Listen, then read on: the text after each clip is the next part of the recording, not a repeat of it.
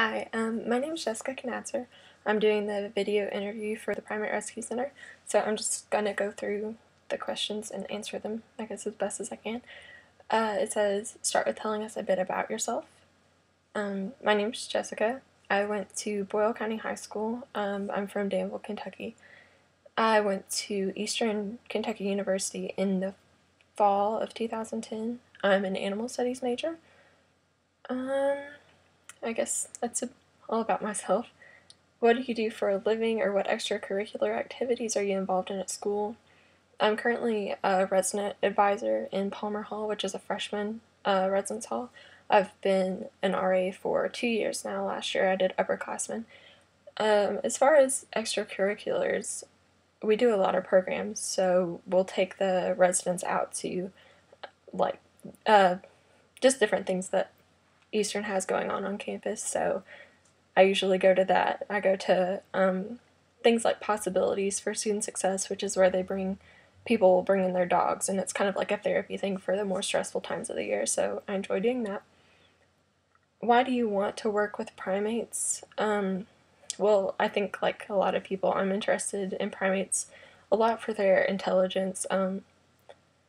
It's just a really great opportunity to work with animals that generally I'd never be able to work with.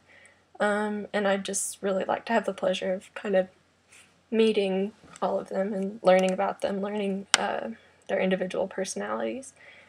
And I guess more than that, like one of my professors that I have is a primatologist. He's gone to Madagascar a lot and studied, I think, both ringtail and crown lemurs. So I've kind of learned a lot about primates from him. I've had primate ecology and sociology, and then right now we're learning about primate conservation. Have you worked with wild animals before? Unfortunately, I haven't really had that much experience. Mostly my interaction with animals has been like domestic animals.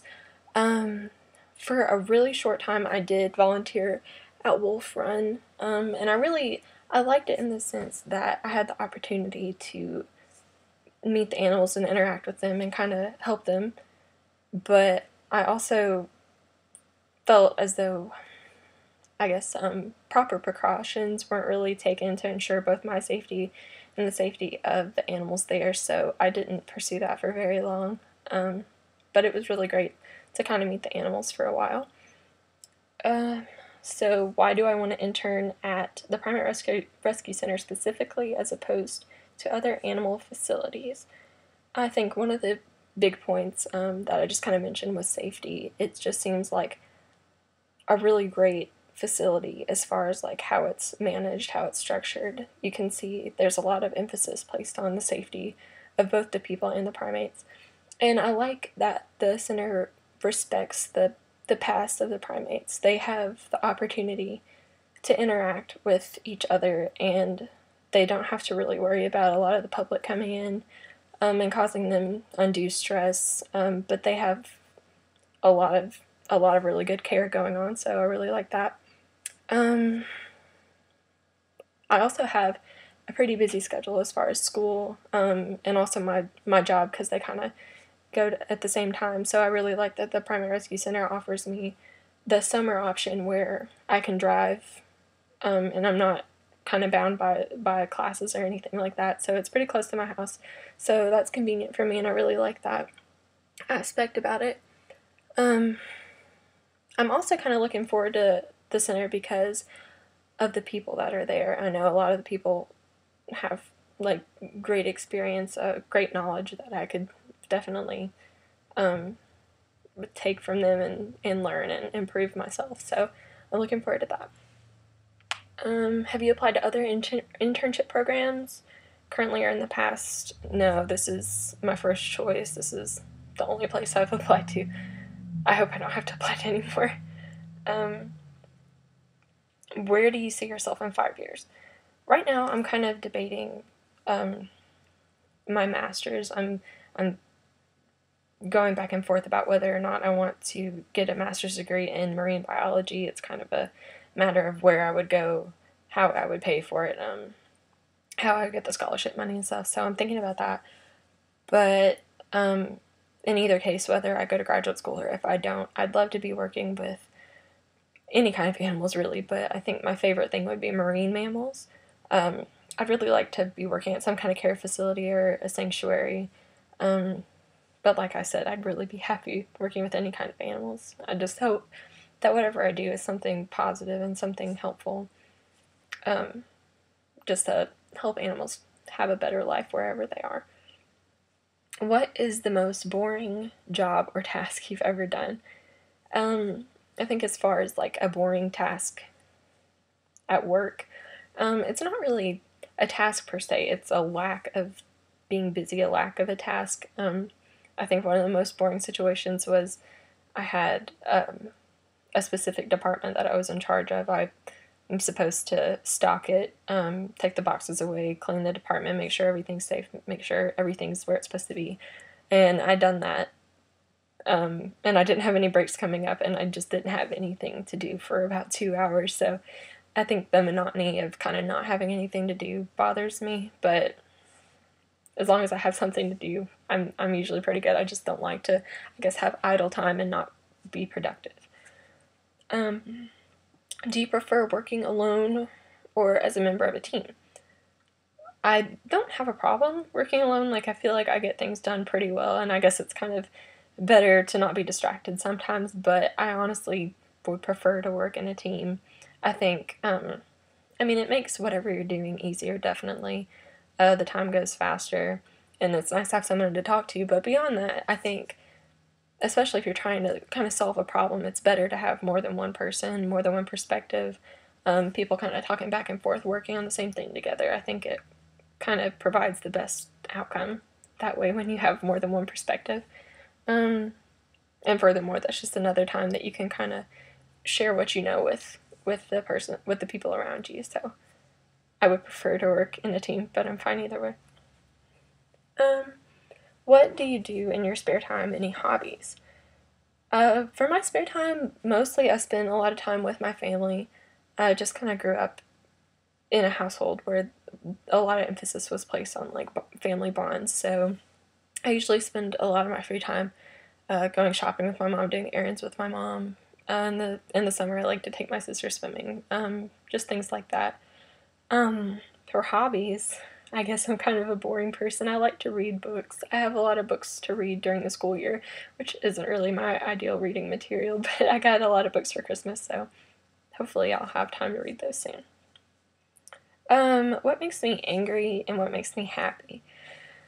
I think probably the two things that make me most angry are people that are rude and people that are dishonest. I really definitely admire a person who can be honest in any situation, and not like a hateful honesty, but like a helpful honesty. Definitely, I would prefer that over acting like there's not a problem or lying about it. So, uh, I really like people who are honest and people who treat others like you'd want to be treated. And I know that's kind of a cliche, but I think that's really just a great way to great thing to live by. So, and what makes me happy? Having free time makes me happy, I guess. But beyond that, like achieving things that I've worked hard for definitely puts me in a really good mood. Reaching the goals I've set for myself, whether they're academic or personal, is something that puts me in a good mood. Tell us about any pets you have now or have had in the past. When I was 5 years old, my parents got me a Pomeranian, and I named her Katie. She was really small. I think she was the runt, or so I heard, but she was kind of small her whole life. She was with me growing up, moving houses. She was always there. And she, like, as time went on, she kind of developed some problems. She had some kidney problems. She developed cataracts. She was just kind of, like, not doing so well, but it was kind of coming with age. So this past September, she was 15 years old, and she passed away. So that was kind of a sad time, but she lived a really long life. And I was glad to have her for as long as I did. And right now, my sister and I both have, we each have a lion head rabbit. I have one named Toby. My sister has one named Scooter. And they're almost a year old now. So they're cute. They're nice. List 5 adjectives that would describe your personality. I had to write these down, and I don't know if these are completely accurate. For the first one, I put that I'm quirky, and I don't necessarily mean that in a bad way, just I have things that I like. For example, my favorite animal is a killer whale, and people are like, that's just strange. Like, why do you like that? And I'm like, I don't know, I just do. I just kind of have my own things that I like, I guess, but I don't guess that's always a bad thing. I also put adventurous. Not that I like go run out in the fields, but more as a future term. I really hope in the future that I can travel, that I can go new places and see new things and kind of broaden my horizons eventually, not right now.